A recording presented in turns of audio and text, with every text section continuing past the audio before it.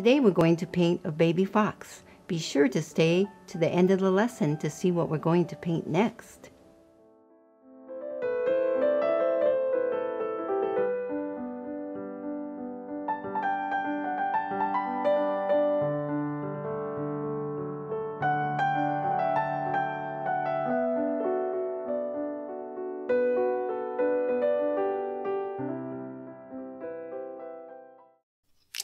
In this lesson, I did use a photograph as a model.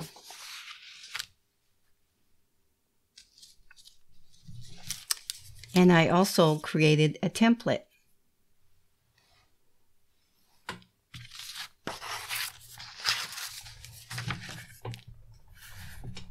So put your template in the middle of the watercolor paper here. Go ahead and spray your pans of paint and put some water in your palette. Let's use our liner brush to trace around the template. And load your liner with burnt sienna.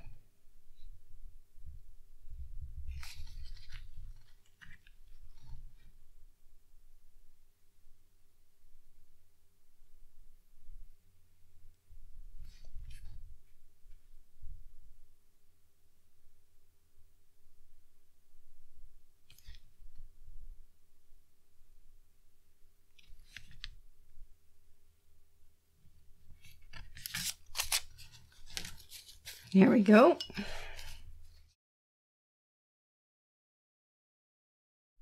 Little messy here, but that's easy. I can just take my brush, wet it, and just take the paint where I don't want it. Or even take your paper towel and dab it with some water and go to the spot that you want to lift the paint off. Go ahead and fade these lines here by wetting, to fade the lines by wetting your brush, dip it in the water.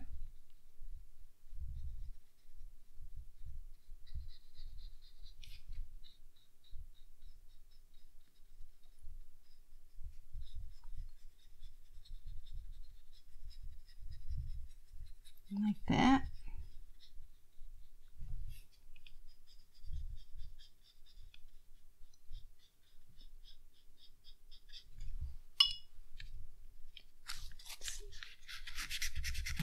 Okay, now we got the basic shape of the fox that we want.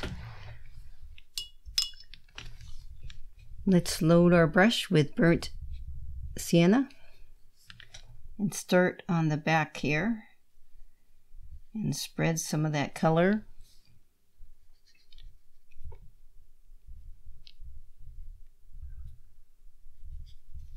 Along here.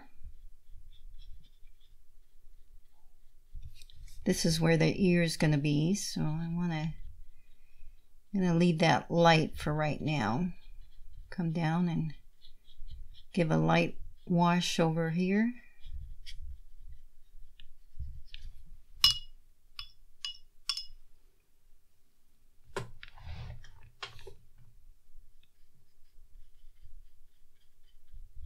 Spread some of that color.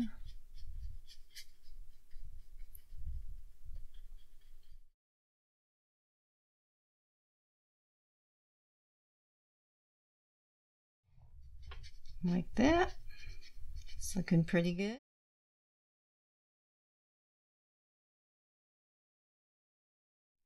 Now let's add a little brown to it. Burnt sienna and some burnt umber. Give it a little more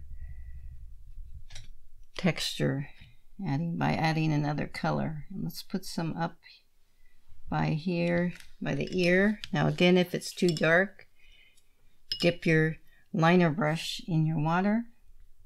Let's spread some more of that paint along here. Let's put a little bit of that color in the ear here. Bring that down along here.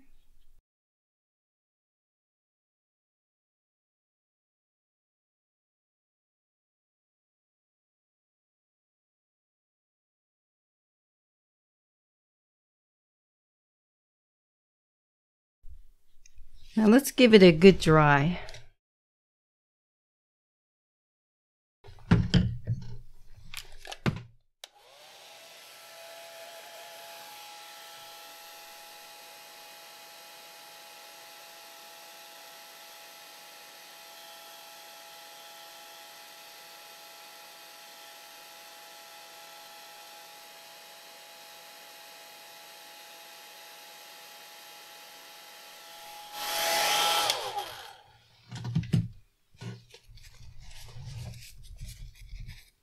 Now let's work on where the eye is. The eye is going to be about right here, and it has an outline that's dark. So to make that mixture, we're going to mix our ultramarine blue with our burnt umber.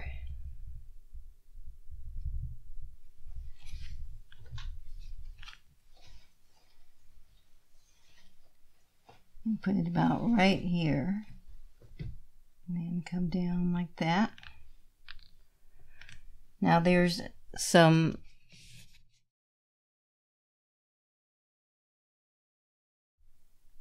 black at the tip of the nose here, and then below I'm going to add a little water to my brush.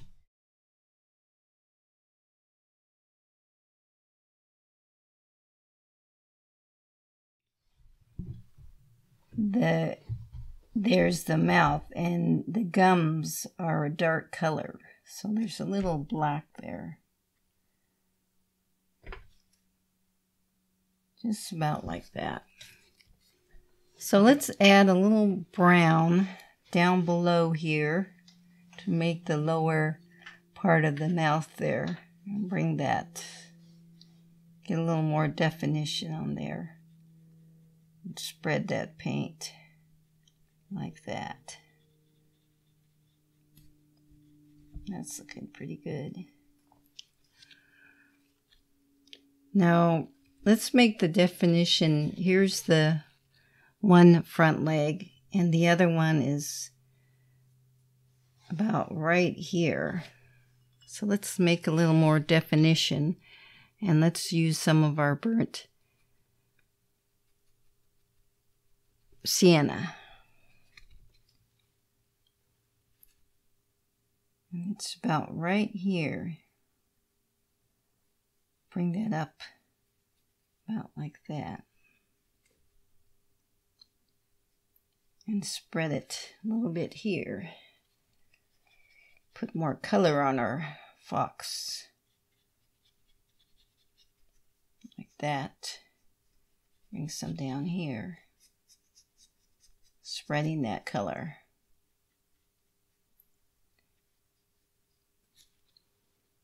Now there is some white here, and on this, let's work on this paw here. Now there's some dark spots, but there's also some of that reddish brown color, and I love using this burnt sienna. So let's put a little bit of the burnt sienna up here. I'm going to thin that a little bit and water it down a little bit. Bring it up here, because this fox is going to be trying to reach out and touch something here, which we're going to create later in our painting. And then bring that down here like that.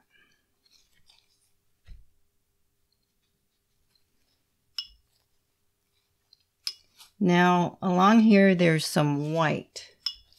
Now you could try and use white space, but in this instance I'm going to use some white paint and just add some there. And it might not show up super bright, but it's just a subtle touch, here.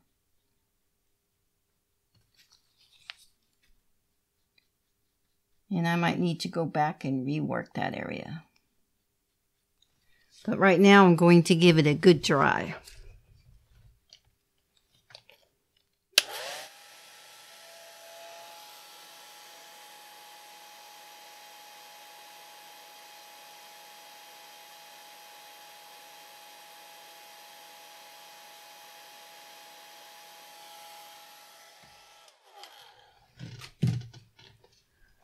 Okay, let's make the pads that the fox will have. And those are dark. So again, we want to make our mixture of ultramarine blue with burnt umber. That's looking pretty good. And put some of those pads they have. And some of that dark color goes a little further down. That's a little bit too dark. But I'm just wetting my brush and lifting some of that paint out and kind of spreading that color a little bit.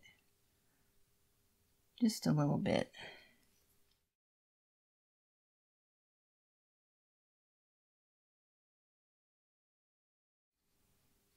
I want to thin that. I just want it to be really subtle, like that. That's looking pretty good. Now, when I look at the fox right here, there's a water line in it. I don't like the look of it. So I think I need to add some more paint.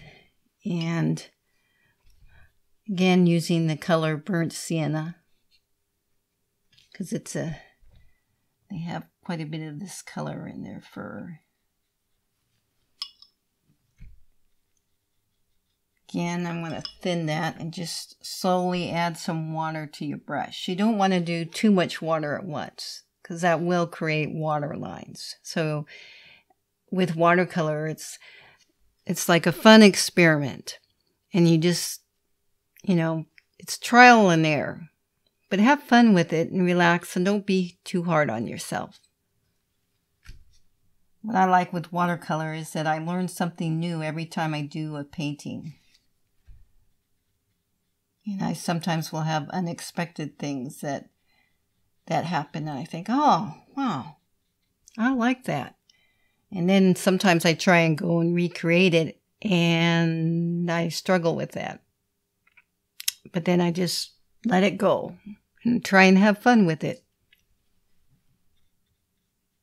So let's spread some of that, more of that sienna down here. And put a little bit more on the back here, the back of the fox. Right here. That's looking pretty good. Some more here.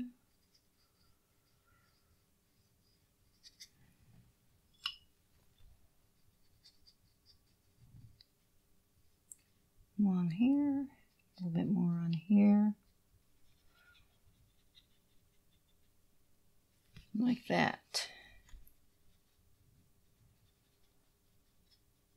Then it's good to stop and pause.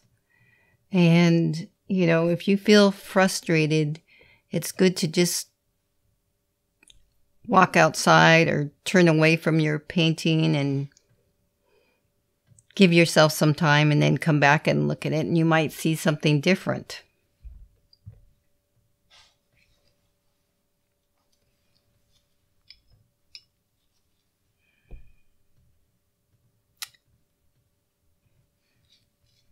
So I want to add a little more color, and to do that, I'm going to use my liner and use a burnt sienna and add some of the burnt umber. Get a little more brown in some of the color here. It's a little dark. Just going to add some water on my brush and just kind of let the paint run and do its magic. There's some little dark fur. In the fur, there's some dark colors coming up. Let's put a little bit over here. Some up here, like that. That's looking pretty good. Let's spread some down here. The fur is a little bit lighter on the chest here, so I don't want to put too much there. Now, in the ear, there's a little darker So I'm going to use my mixture I have here of my burnt sienna and burnt umber. Make a little more. Put a little bit, like about right like that.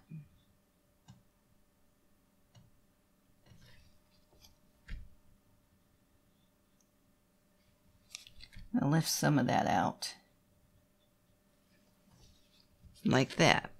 That's looking pretty good.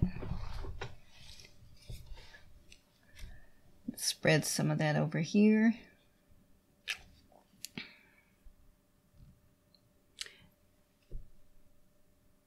think I'm ready to stop now. Except that I see I have some white gaps here. And I can fix that really easy by just adding some water to my brush. And just spreading that paint like that.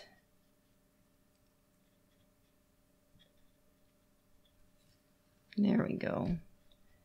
Spread this a little more like that. Okay, I like my playful fun fox. Now let's switch brushes. So we see that the paw is extending out. Now what is this paw extending out to? Well, there's some tall grass. So let's use our round with pointed tip brush, some sap green, and let's add some yellow ochre to it. Clean my brush a little bit. I'm going to put some yellow ochre on here. And I got some of the sap green. And that's kind of making a lime green. And let's make some blades of grass here. I'm starting on my left side of the fox here. Coming up. And then right where this paw is, there's some really super tall grass that's extending out.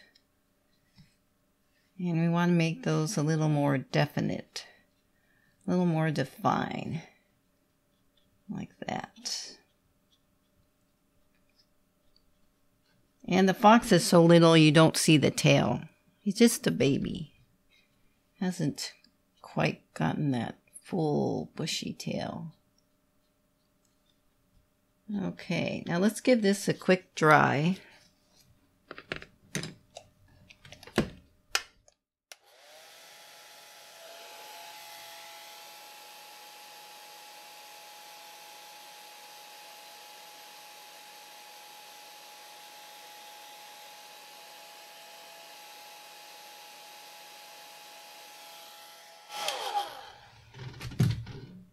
Now the grass looks flat, so we need to add some more dimension, and you can do that by adding more color, different shades of the same color or a totally different color. Let's put a little more sap green in our mixture here. Let's see, yeah, that's about another shade darker. Put some more tall grass here. Like that. It's looking pretty good. Now we need to add one more shade. A little darker green for contrast. Now for that I'm just going to use sap green. Got plenty of my sap green here. With a touch of burnt umber.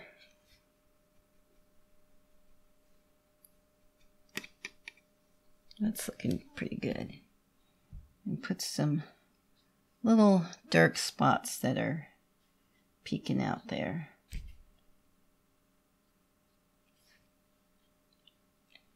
And just put it where it makes sense in your composition. Need to add a little more mixture here. Whoops. And that.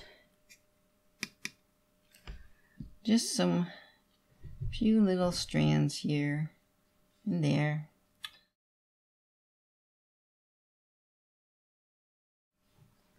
Like that. Okay. That's looking pretty good.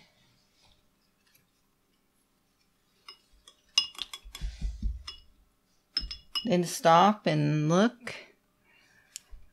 Now the only thing I see that I want to change is the fox ear could be a little more pointier.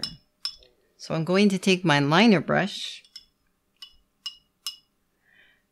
and take a little bit of the burnt sienna here.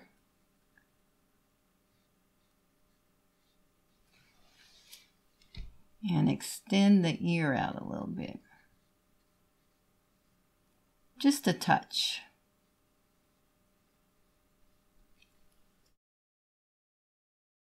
Just like that.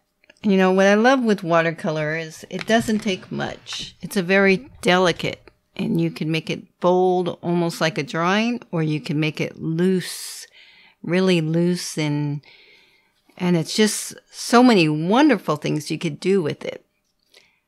I hope you enjoyed painting the fox today. I sure did. I find it so relaxing and just makes my day better. I hope it made your day better.